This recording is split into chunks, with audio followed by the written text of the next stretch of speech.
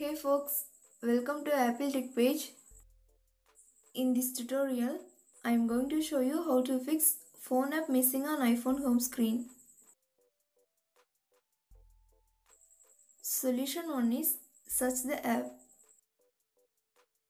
Swipe down from the center of the home screen to activate search. Next, type the name of your missing app in search field. Then it will show you the list of results. If the app is on your device, it will appear under applications.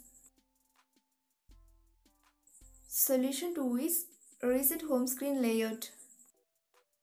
This process will restore your Apple apps to their original location on your home screen.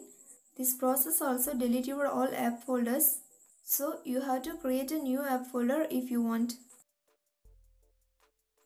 To do that, launch Settings app. Next, tap on General. Then tap on Reset at bottom. Now select Home Screen Layout. Solution 3 is restart your iPhone. Launch Settings app. Scroll down and tap on General. Again scroll down to bottom and tap on Shutdown. Then drag the slide to power off slider to turn off. Wait for 30 seconds and turn on your device again. Solution 4 is force restart. If you are using iPhone 8 and later models, then do the following steps.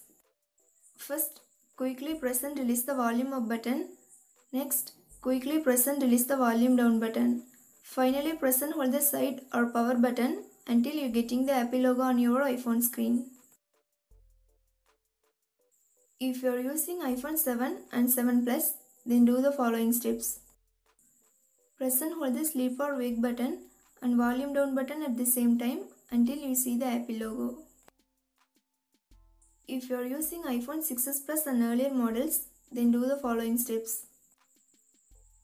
Press and hold the home button and side button at the same time until you see the Apple logo. Thanks for watching. Do like, share and subscribe to Apple Tech page.